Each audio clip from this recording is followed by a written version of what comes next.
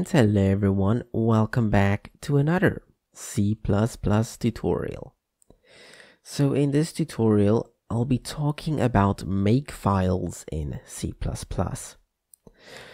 Now makefiles is a rather complex topic and there's a lot of things to it. Most of the time it's Googling to figure out what you really want to do. But I'll show you the basics of makefiles and then I'll show you almost a somewhat semi-real world example of a makefile, one that I use in one of my projects. Now, when you think of makefile, you can think of Java Gradle in a sense. Makefiles just basically do the compiling for you. So instead of you having to say C++ or G++ and then pass in all of the files you want to compile, and then you have to add flags to specify you want this library and this library and this library to be included as well, which can be a lot of flags that can be difficult to manage whilst you try to execute that. It's a massive pain in the butt. That's the point I'm trying to make. Because if you ever see me write some G++ stuff here, even just this part here, it's already a lot. Now imagine you have a file with a ton of things here, so x.cpp, y.cpp. So let's say you have about 10, and this is a small program, just 10 objects that you have to include here. And then after those 10 objects, you also have to include flags of some sort to specify where libraries are. For example, -i is I think a common one, and -l I also think is a common one, but I can't quite remember. But you have to add all of these tons of flags and things if you want to link libraries and things. It's very weird and it's a lot of effort. So we use makefiles to not only make this easier for the developer, but also easier for the next person who's going to come and try and compile all of this. Now you have to take note that makefiles works slightly differently compared to Windows than on Mac and Linux. I'll be covering the Linux and Mac way, but if you're a Windows user, you can still follow along. You might just not be able to quite use everything I'm using in this video, but you will still be able to learn what a makefile is and how it works. Cool. So let's move our vector class outside. Let's go here and create vector.hpp and vector.cpp. Then with our vector hpp, we can just copy this, paste it here, and of course do our hashtag if not define vector underscore h, define vector underscore h, and then hashtag endif. Cool. And then of course we can copy this and we can go to vector.cpp and we can of course include vector.hpp and then just append the vector everywhere here. And then we can just clean up here. Cool. So now we have our extra class and we can now move this away and say hashtag include vector hpp. And I think we actually left this broken in the previous tutorial. Yes, we need to change that back to subtract, and here we'll change that back to subtract. Cool. And let's make sure this works by just compiling this. G++ main.cpp vector.cpp-o output, and then run that output. Okay, so if this compile and run, then we're good to go. If you are on Linux, you can just go sudo apt install, of course without the equal symbol, CMake, or sudo pacman-s CMake, or whatever your distribution accepts. Point is, you have to install CMake. I think this is true for Mac and Windows. You have to install CMake because that will kind of make everything for you. Cool. Now let's assume you have CMake installed. Next up, you can say Makefile and create a new file called Makefile. And Makefile will contain a bunch of code for us that we can use to tell it how to compile everything. Now, first I'm going to start off really basic, and then I'm going to show you a more extreme example of a CMake file. So let's first start with output, and we can just say main.o and then vector.o, and here we could say main.o, and I'm going to explain all of this in a second, is main.cpp, and then g++-c main.cpp, and we of course have to go here and say g++ main.o utils.o -o output, and then here, and yet again I'll explain this, vector.o is equal to vector.cpp, and we can just do that, and then we can do clean, which is just an extra function we can add, rm anything within output. Cool. This is a very basic make file. Okay, so on the first line, output main.o vector.o, we are saying that it should generate object files that will be later on compiled to the output file we want. Now, object files you can think of are as like compiled C++ files. In our case, we just always say output. But if we ever try and do our G++ thing we do, and we just change from output, or we didn't even add in output here. So if we were to remove this -o flag, then you'll notice we actually get an a.out. So it's the same thing in a sense. And then these C's here, they're telling us to generate this object files. So if we were to go here and say g++-c, and let's go here, you'll see we have a vector.o and a main.o, and we actually have to change this vector.cpp and vector.o to a capital case V. Anyhow, so these just generate these object files. Oh, I almost deleted everything. Now these object files are just compiled C++ files. However, they are in their own file. Meaning, if they have been compiled and you want to change one thing in one file, then at least, as long as you haven't changed anything in that file, it will stay compiled. For example, let's say we create object files and I have a main.o and a vector.o.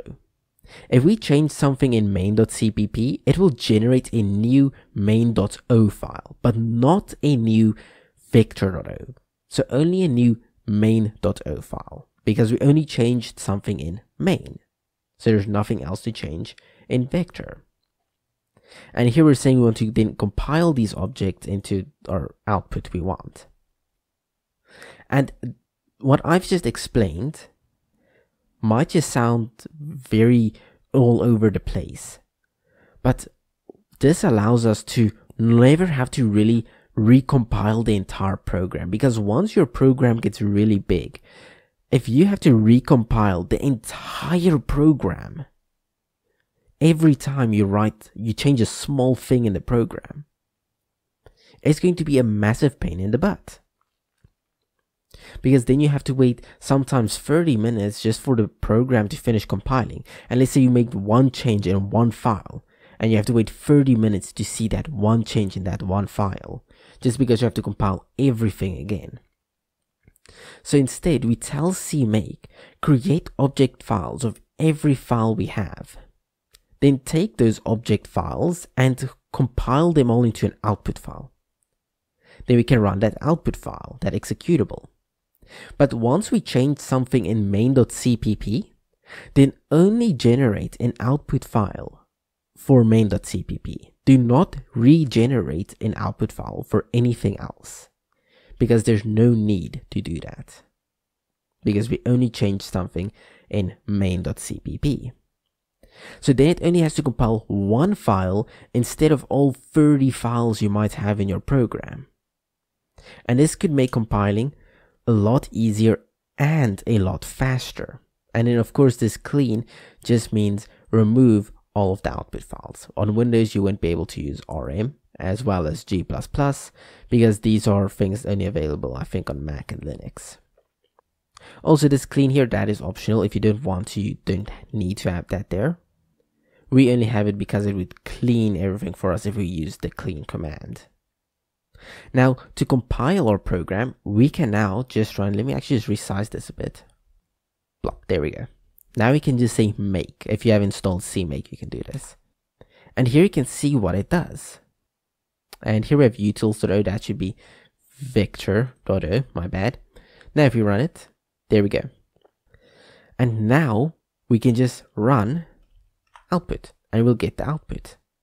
If we change one thing in main and we change this to the distance, so we change one thing in main.c++, we say make. As you can see, it only regenerates one file, only main.cpp, because that's the only file we modified. And then it just compiles the already compiled vector and main. And we didn't have to generate a new victor.o file. And we now have a new output that if we run, we get the dist. And of course, if we were to change something in victor.cpp, where we change from times to minus again, run it, and you'll see only victor.o is being regenerated. And then of course, if we try to run that, we get the dist and in a smaller value. That is the power of CMake, and this is a very basic example.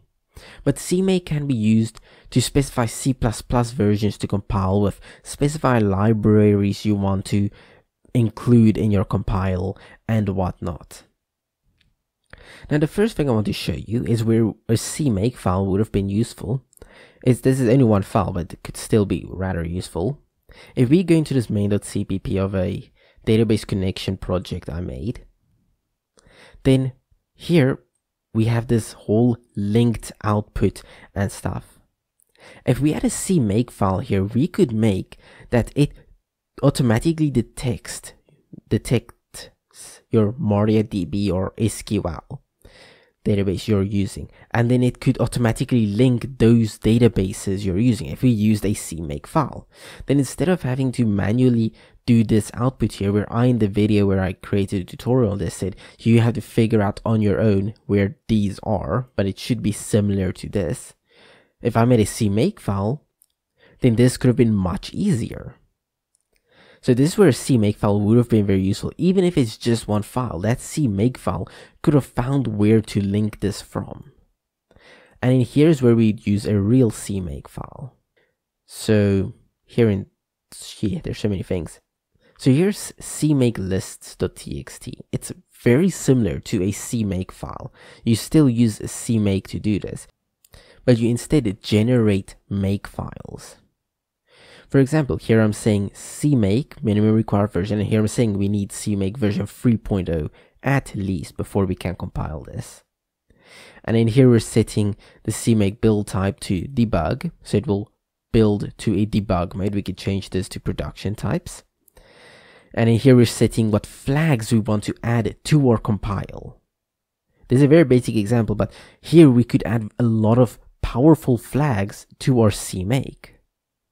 And then here we're saying what the project would be called, and here we're saying what should be used to generate this executable. Now this isn't a make file. However, it can be used to, in a sense, generate a make file. If we were to go, then here you'll notice we have a build folder. And here is a make file.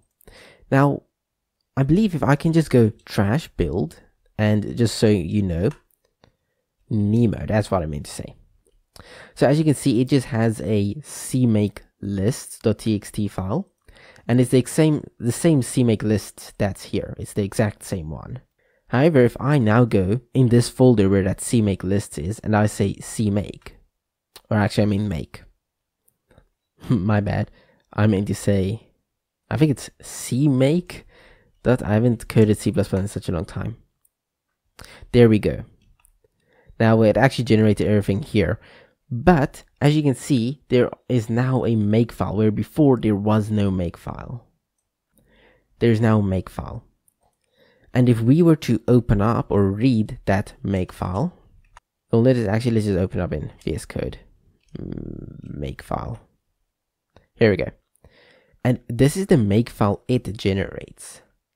Because usually writing Makefiles is pretty complicated and disgusting.